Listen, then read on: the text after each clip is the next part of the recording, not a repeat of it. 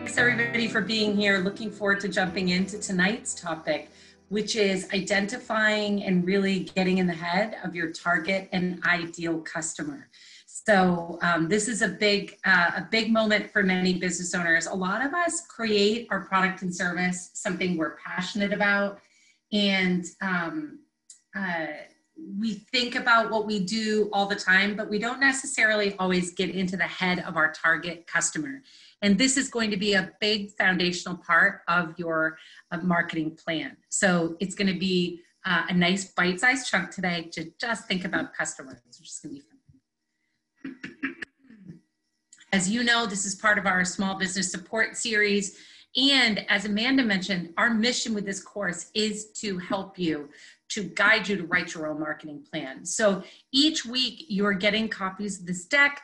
In the very first session, it walked through the outline of what your document should have if you were creating a marketing plan in whatever formula you're creating it. And you're seeing us go through each week the biggest sections of it to help you just get in the zone. So that's our mission from this week. And as we heard already, if you have questions, let me know. So last week we talked a lot about SMART goals, and I loved the energy around it. Like a couple of you, well, at least one of you shared at the end of last session what your SMART goal was with us, which was fantastic. It's really exciting to be here, and I loved that energy of seeing somebody do it. So we looked at evaluating your position, what your end game looks like, what it will take to get you there, mapping it out and measuring what you do, because what you measure moves. And so even if you only set one SMART goal for yourself, make sure that you've done that. And we're going to talk in a minute. If any of you are willing to share your SMART goals, now would be the time to start getting them out, because I would love to hear it. This week, we're going to walk through your target audience or customer, what an ideal customer is and how that's different than a target one.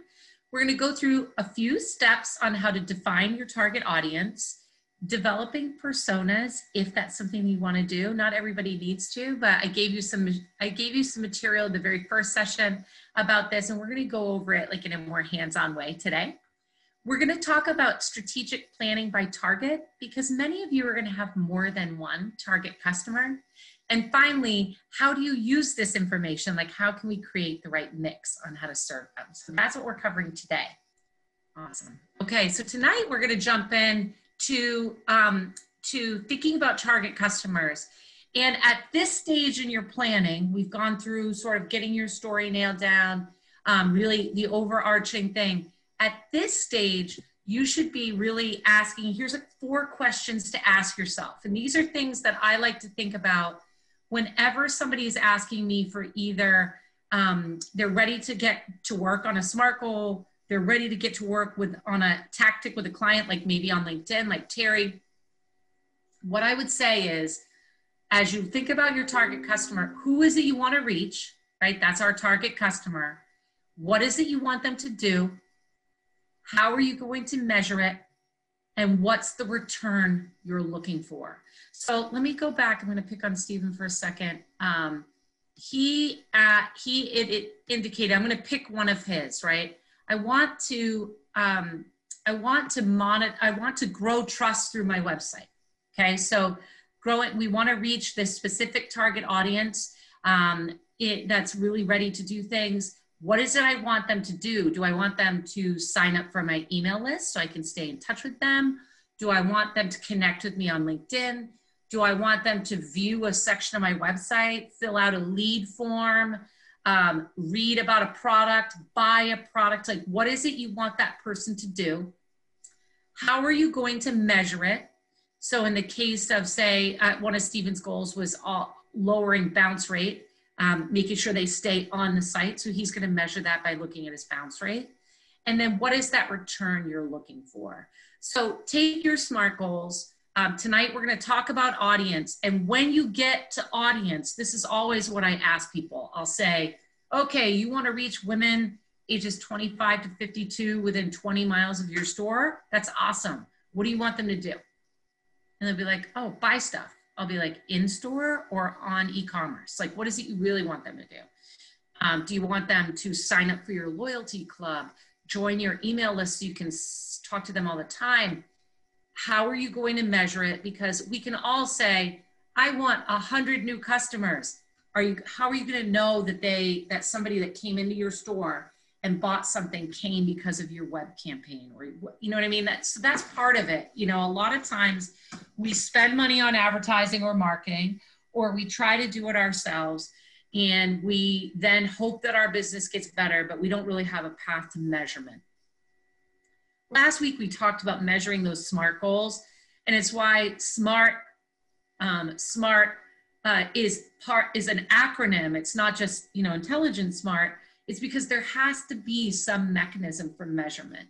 So as Terry, for example, starts really focusing more on LinkedIn and thinking about LinkedIn, some of the ways she can measure that would be, have my connections grown? Have I heard from or deepened my relationships with people? For example, like, is it stimulating conversations with people that I wouldn't have had otherwise? Am I spending the amount of time on it that I expected? You know, those are all measurement mechanisms. Tonight, the reason I started with this is when we get into target audiences, it's easy to say, I want, you know, this specific audience, but what are you going to do with them when you get them, right? So make sure you're thinking about that. Okay, so now we're going to jump in to target audience work. So I want to talk for a minute about target and ideal customer, and I'm going to use a real life example from one of my clients who thankfully is not on today's call when I use this example. It is a spa. And I walked into the spa for the first time. This was, I want to say 6 years ago or so, when they really started working with us more intensely. And I said, okay, tell me about your target customer. Like, I'm standing in the spa, I can see it, I feel everything around it. She had shown me their brochure and some of their advertising, because I asked for those assets. Remember that first class we had where I asked you to look at some of your assets, like things that you've done in the past. So I had a few of her assets in front of me. I could see the place. It's beautiful. It's very zen. Lots of water bubbling around, and really relaxing in there. And her brochure had all these different services that she offered. Everything, hair, nails, a lot of products that she sold, massages, waxing, and then some, they call them aesthetics, treatments that you get for your skin. So I looked at all those. I said, tell me about your target customer. And she said, oh, that's easy. It's women. I was like, yeah, I get it, right? Like, I'm sitting in a spa. I want you to dig deeper. Tell me a little bit more about this. Like, how old is your target customer? Or how much money do they make? Or, you know, anything. And she says, no, I don't want to do this exercise because we love and want all women. She says, I have one massage client who's elderly. We do hair. They were doing hair updos for girls for prom. So she's like 18 to elderly. And I was like, this isn't working right now. Like, obviously I understand that I don't want to turn off any women and that we have a wide variety of services, but tell me more about it. And she just couldn't get there. And part of that was because she wanted to welcome all women. Part of it was also because all the marketing she had ever done before had been in like print or cable TV. And they don't really give you a chance to narrow it down, right? Like, you're women, you go like in the lifestyle section, and men, you go in the sports section. And she had never really thought more deeply about it. So then I looked at her brochure. I opened it up and I said, there's lots going on here, ranging from, you know, $18 to several $100s. Tell me a little bit about, out of everything on the sheet, what is your most profitable product or service? Where do you really make money? And she was like, that's easy. And it was Botox and Xeomin. It's these fillers, right? Like the injections in your face. I said, okay, great. Out of all these products that you sell, she has this wall of skin creams, lotions, makeup, all this stuff. Out of all of these items, what is your most profitable one? And without any hesitation, she goes to the center and picks up this little tiny, like 3-ounce jar of wrinkle cream that's like $75. And I'm like, okay, so our target customer is probably 32 to 54. They have a lot of disposable income. And by the way, all this Zen stuff you're doing is a waste of time, because that woman's going to come in here, say, stick a needle in my forehead, get me right out of here, cover it up with makeup, and I'm going to move on and go on with my day. Like, those women don't have time to relax. They don't want Zen. They aren't necessarily the target customer. And what I realized was she was making 400+% profit margin on Botox and like 11% on massages, or 20% on massages, maybe 10 or 15% on prom updos. So that's not my target customer. My target customer is, we started a whole branding campaign for her and called these services age management. We have aging gracefully parties. The other thing that's very interesting is her third best seller is gift certificates. You know who buys gift certificates? Men do, right? So men. So what we really changed her marketing after that, where I recognized that, of course, I'm going to promote the manicures and pedicures. Of course, we're going to promote the massages. But when I'm really zeroing in on what's going to move the needle in that business and help her hit her SMART goals, I've got to sell a lot more things to busy women who are trying to make sure that they're managing their age, right? And beyond that target customer, her ideal customer is somebody who has all the attributes of target, but it goes another step beyond. They're more affluent, they tell their friends, and they come more often, right? Like, some people get it done once a year. Then she's got other gals that are in there every 3 months getting stuff shot in and laser treatments and everything. And so that was a process I share, because it wasn't easy for that spa owner. And if you looked at her spa then and you look at it now, all those water things are gone. The hair salon is gone. A lot of those Zen treatments are gone. And 80% of the business is entirely focused on the Medi Spa, which is where she was making her money, right? Doesn't mean she didn't love all that other stuff, but going through this exercise, then using marketing to move the needle and grow that business, made her recognize she could just double down on what works, right? Really double down on what works. And every single room in that spa now is a medical treatment room. And she has a ton of really loyal customers. So you're going to have multiple target customers. Like, her wanting to reach multiple women, there's nothing wrong with that. But you just need to zero in a little bit and say, which one's my real ideal one? And then and maybe you'll have multiple targets. So I'll pick on Stephen again. Like, Stephen and his business, because I've had some little bit of exposure to that business a few years ago, you know, he's targeting individual clients that may want to build a house and are looking for an architect. And another target audience might be a builder, or somebody that's developing land or developing properties. Like, it's okay to have multiple target customers. Just don't be afraid to zero in a little bit and really think about them. And then out of all those targets that you choose, who is your ideal? Like, who's really your ideal? Because zeroing in on that for my spa client really has transformed her business over the past couple of years. And we recognize, for example, that a lot of women that get that done don't want everybody to know about it. So we don't do testimonial advertising, like, wow, I look so young because I do that. Like, that's not how we do it. The ideal customer might want to tell 1 or 2 friends and have private parties or private events where her friends get discounts because of her. That's what we do, right? Like, it's just totally different than me trying to just do general marketing, which would be to encourage the spa to have open houses and events, because she'd spend a lot of money on the catering, on all of that. And we weren't reaching the woman who really is her ideal customer. So I want you, first of all, today, obviously, the biggest thing for you to be thinking about is focusing on your target customer. You know, that's the one you want to think about. But to the extent that you also can think of ideal And when you're thinking of marketing campaigns, really getting in the head of that ideal person, that's when it all will sing. So remember a couple of weeks ago when we talked about creating your story, your customer is the hero of your story, right? And you are the guide.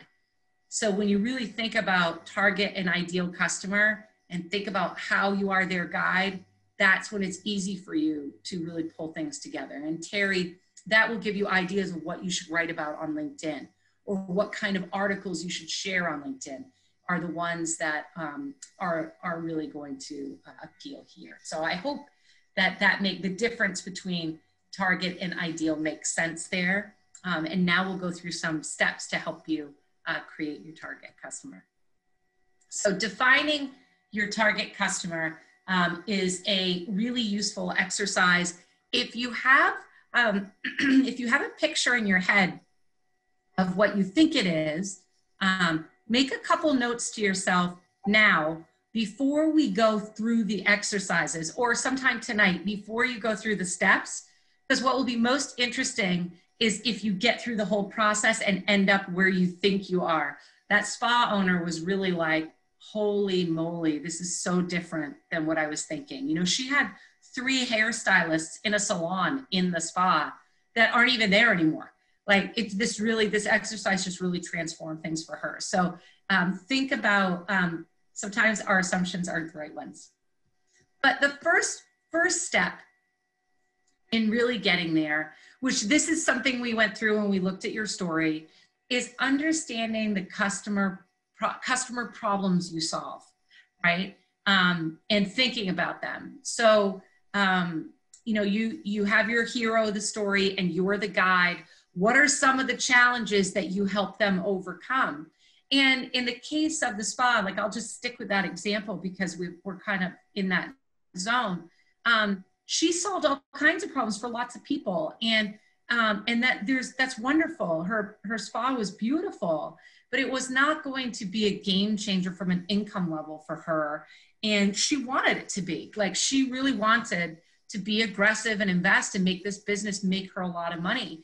And so we looked at all the different problems she solves and recognized that there were some that drove the bottom line a lot more than others.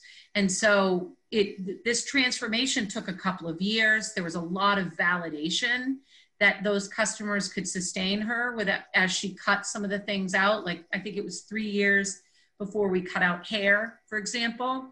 But if you really think about the problem you solve for a customer as your first step, it helps you get in the zone of thinking about your customer. It helps you think about your business differently than just what you offer. So for example, if you're Amanda and you're at Machias Savings Bank, there's a lot of things that Machias Savings Bank does, right? And for example, there's certain kinds of accounts or there's all these different things. But one of the customer problems that they solve would be convenience, right? And so maybe that means mobile checking, maybe that means different drive-throughs or ATMs, or, you know, it really helps them think differently about the business. So recognize that the customer problems you solve might not just be the services you offer. Think really about what is the problem you're solving. So step 1 is to make a few notes about that.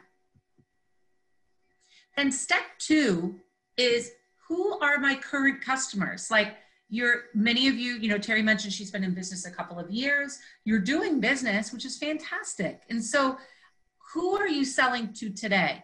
Sometimes you'll find that there's this whole cycle of adoption of products. Sometimes it's friends or family or contacts you know well that become existing clients or early clients. Sometimes it's people that are early adopters and happen to jump right into certain kinds of technology or the way you do business faster. Sometimes it's marketing campaigns that you did and you got some customers, and that's awesome. So who are your current customers and why do they buy from you? Like, what is it that motivates them to come to you? And, you know, with that spa, we did some customer surveys where I asked her if we could like talk to some of her clients and validate what we were putting in, you know, what we were putting out there in terms of her targets. And so you can talk to your customers, you can ask them, you can do a survey, or you can just, what knowledge you have of your existing customers. Why are they buying from you? Are there is there anything that they have in common? Like sometimes commonality there is just geography or close to you, but do they have any common characteristics or interests that you hadn't considered before? When I started putting into that spa owner's head that her real target market tend to be really on the go women, right? Like they're busy, they're either working or they're very involved in like charity things or their kids' lives. They're very involved and busy women who care about their appearance and are willing to invest in their appearance, not a small amount of money, right? Those common characteristics and interests mean that they're not the same target market as somebody who can sit around and get pedicures every couple of days or get massages on the regular. Like it's just very different. And so that really made her think differently about it. And then out of your current customers, which ones bring in the most business? So a girl who gets her hair done on prom is coming in once a year, right? And she probably can't afford to be there any other time. And she's definitely not buying any products. So that's not our target customer. That's okay if we serve her, but that's not who I'm trying to reach with more marketing. So think about which ones are bringing you the most business. In many cases, a definition of an ideal customer is somebody who talks to other people. And this is something that Amanda's just sharing in the chat. Knowing your customer avatar is what you talked about in that first Small Business Academy. It's a great point, Amanda. And that is a perfect segue into really thinking about what we're doing today. So think about that current customer base. What ones are bringing in the most business and what is it they're doing to make that happen so that you can stimulate more of that activity.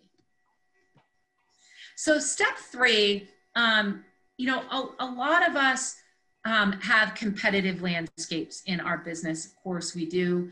And some people obsess over competitors and some people like to pave their own way. I tend to be a little bit more the latter because honestly, half of my competition is people thinking they can do everything themselves, right? Like, so there's a lot of different types of competition out there. But when you're thinking about your target customer and your ideal customer, take a look at your competitors. Just when you're take a look at their marketing, take a look at what they're saying online about themselves, how they define themselves on their website, and see if you can get a picture in your head of who they're targeting and or who their current customers are. And then think, okay, how am I the same? How am I different? How do I solve customer problems better? Where am I weaker? Where am I stronger? And we're going to go more into this when we look at a strengths, weaknesses, opportunities, and threats in a future session. But I like to do a gut check on target customer. And I'm going to go back to my spa example, just because I want to make sure this really resonates. There are 2 spas in the town that my client is in.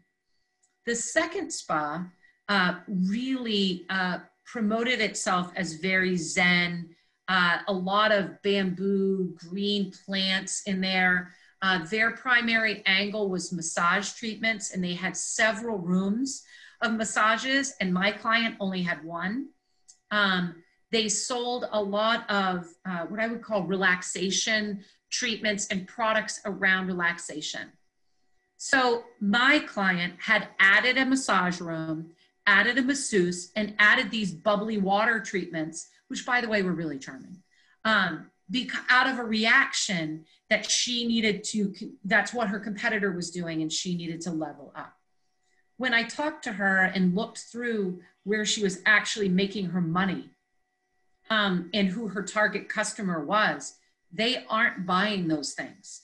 And so I said, Sue, they're coming to your spa because you offer those things.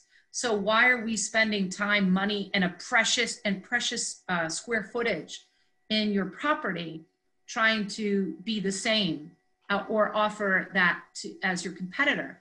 And maybe somebody will go get a massage over there and then come over and get Botox over here. And so what we recognized is she solved customer problems better in that area because she is a nurse, and the other spa isn't allowed to do those kinds of treatments because they don't have a nurse that owns it. So by really zeroing in on how she solved customers' problems better and where she actually made her money, it became, her SMART goals completely changed, and it became really clear what path she was on with her business. Oh, and can you find a niche market or something that they're overlooking? Is there anything there that they aren't doing that you'd like to do? And like the spa, sometimes these transformations take years. Like, it doesn't mean you have to, in a heartbeat, shut down the massage department and close the door. It just means you think about where you're prioritizing your time and resources, and you make adjustments over time to get where you want to be. All right, step 4 is analyzing your products and service. This is not easy. And we talked about it when we talked about telling your story, and we talked about speaking in the voice of the customer.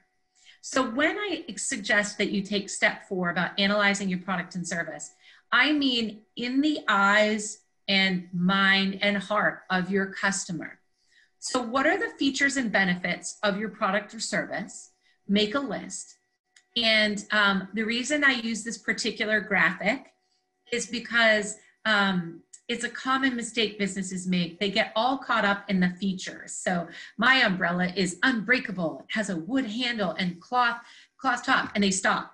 When really what you're selling is protection from the weather, right? You're not selling a wooden handle. You're selling protection from the sun, protection from the weather, and your audience either wants a big one or a small one, or a cheap one or an expensive one, or a pretty one or a black one, right? So think about your features and benefits and make that list, but really think about it in terms of your customer.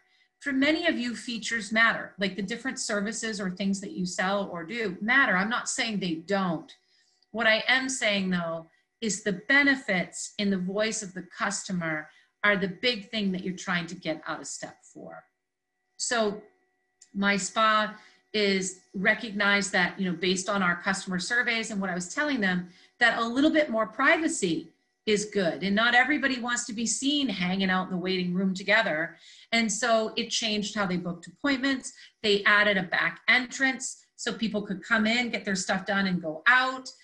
There was just a lot of changes that were made once they really started thinking about the customer's perspective. And I know all of us that own businesses want our customers to be happy. I'm not in any way indicating that you don't. I just think that the more you think about the benefits of what you do and in the voice of your customer, the deeper your relationships will be, the more remarkable you will be to them. Remember when Rich asked you what makes you remarkable, and the more money you'll make, right? The more loyalty that you will instill with them.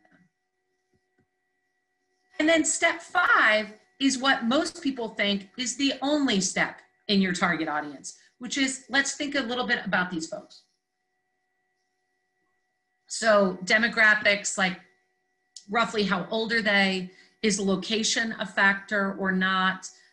Gender, income level, educational level, marital or family status, occupation, ethnic background. These are all different types of demographics. And it is good to have a picture of that, because when later on we talk about leveraging social media or advertising, some of these are different ways that you would target somebody with an ad. And when we change that spa from all women within, say, 5 miles of the spa to women of this type, this income level, this distance from the spa, which by the way was farther, then our ads started working way better. So demographics is sort of those characteristics. And then psychographics is, what are they like? What do they like? Like, what are their challenges and goals? Like, I want to look younger, feel younger. I care about my appearance, my personality. I'm probably very busy, on the go, in my personal life and my professional life. You know, what are the attitudes or values that they have?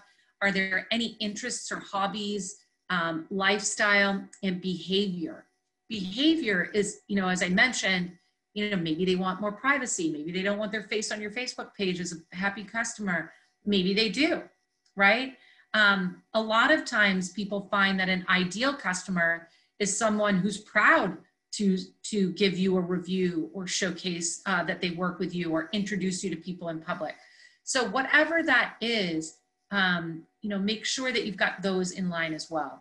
And one psychographic a lot of people don't think about that you can actually target on Facebook is, have they bought online before, for example? Like, is that something people do? And that's actually something I can target on Facebook is, have they ever purchased online, and have they ever purchased anything on their phone? Like, right, like it's that specific. So one of my clients is a app. He's an app that you download on your phone and you track mood and a lot of health things, and then the data goes to your doctor. Really cool. But I only spend my money on Facebook advertising with people that actually have purchased something on a phone, filled out forms on a phone, and are purchasing things through apps on a phone. And Facebook knows that.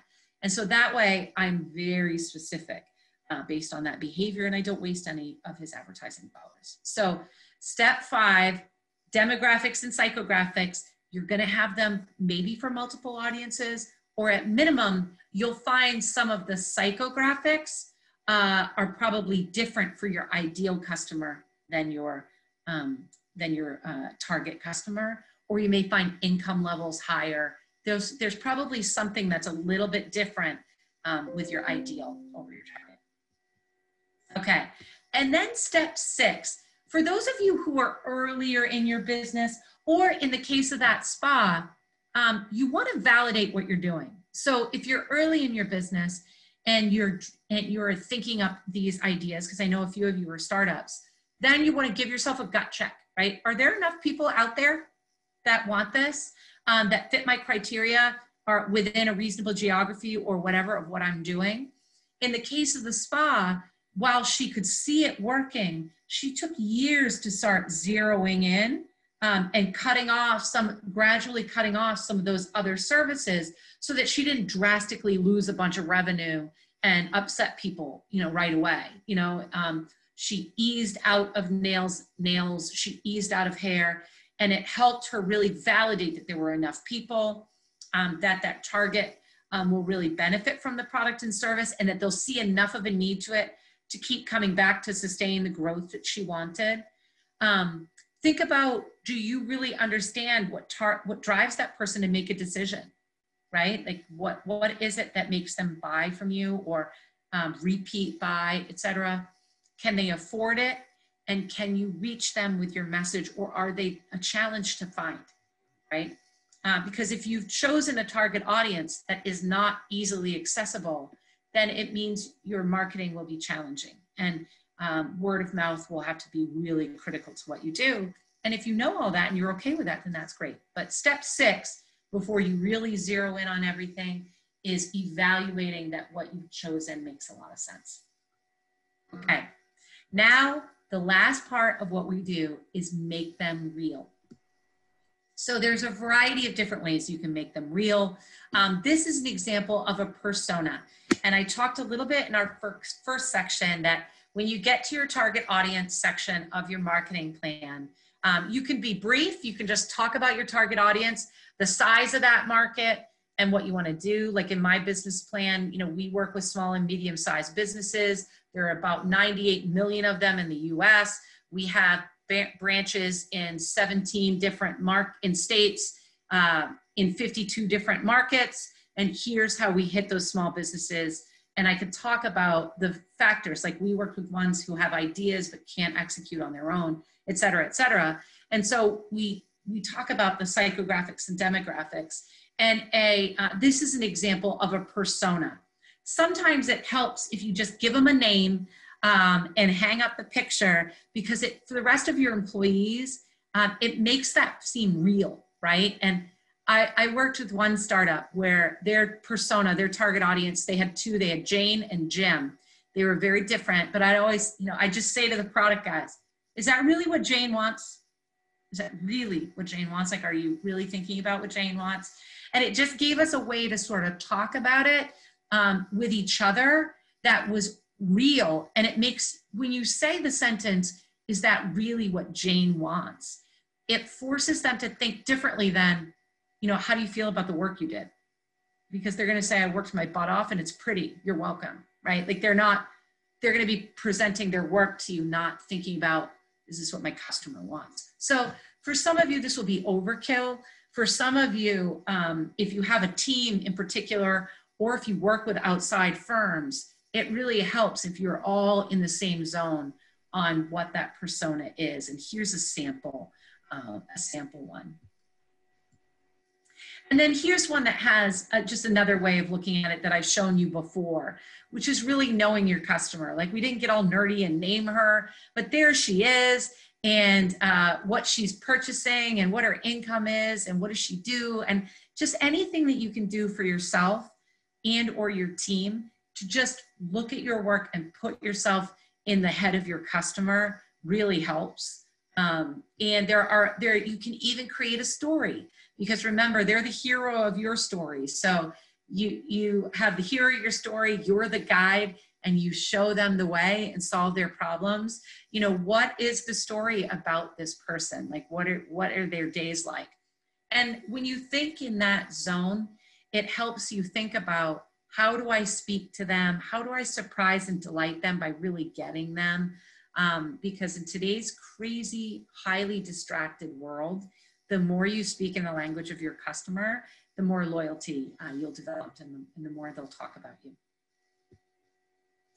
And then finally, when you're doing your plan, whether it's a full-scale marketing plan, as we've been talking about, or whether you're even just doing your monthly plan of, here's the marketing stuff I'm going to do this month, come up with a plan per target. So I'm going to do these things for Jane. I'm going to be on Pinterest because that's where Jane is. We're going to do these things on Pinterest. We're having this sale for her. With the spa right now, we're working on a Facebook and a Pinterest campaign for a fall to winter special that she's running. So I have a whole strategy around that busy target audience. Then if you have a second target audience, maybe you have a separate plan for them. But think about how you're going to specifically address their needs, how you're going to appeal to them so that they're going to want you, and how are you going to reach out to that ideal customer, or are there any incentives that you can offer the ideal to give more behavior? So at the spa, we give discounts to that ideal customer. And if they bring in peers, or they want to have a private party, we make sure that they benefit from extra product or swag or something, because that makes them feel special and that's what they want to feel. So anything that you can do to sort of make sure that you're speaking to the ideal customer specifically in your actions or your words or your behavior is very good. And then make sure that the content you write speaks their language.